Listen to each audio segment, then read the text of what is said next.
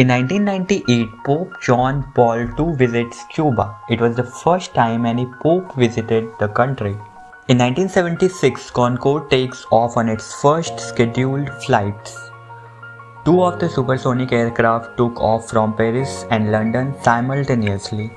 In 1968, the Battle of Khe Sanh begins. It is one of the most publicized battles of the Vietnam War. In 1911, 23 cars take part in the first Rally Monte Carlo.